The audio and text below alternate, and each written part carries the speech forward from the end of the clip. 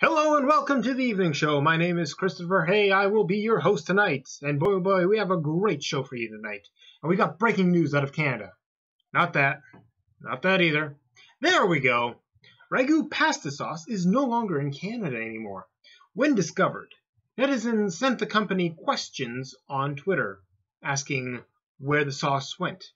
The company issued a response as such.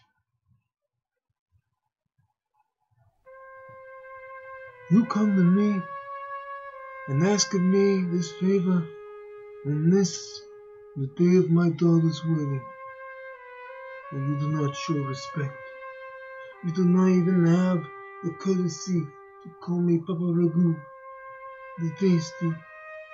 Because of your disrespect, I regret to inform you that Papa Ragu, the tasty, has made the hard decision to exit the Canadian pasta sauce market. We hope that you have enjoyed the delicious taste of Papa Ragu the Tasty, and are very sorry for any inconvenience.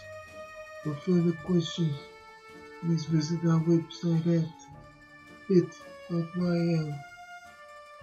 Actually, that's ly/31G5OVP. What did I stutter? The news of the pasta sauce departure has rippled through the aisles of the supermarket, and in the cutthroat world of pasta sauce, we are all left to wonder who will win the game of sauce. Now on HBO.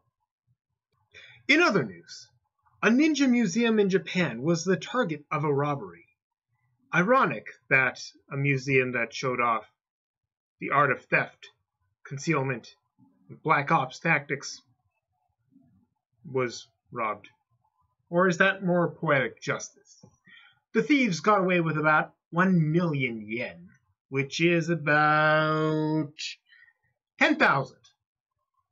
The thieves struck under the cover of darkness and used all the stealthy techniques they had learned over the years. I wonder where they picked up those skills. Oh well. The police, upon investigation, found that they used the ancient ninja technique of prying the door open with a crowbar.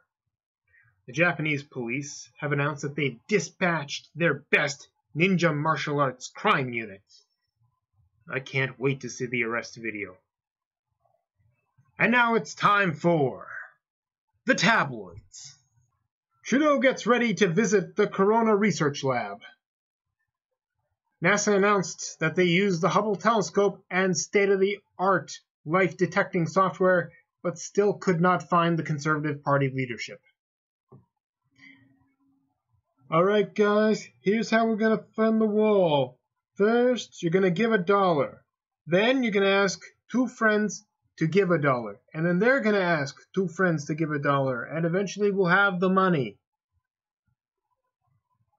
Meanwhile, Joe Biden talks about the time he won a blue ribbon at the county fair, Jack! And then finally...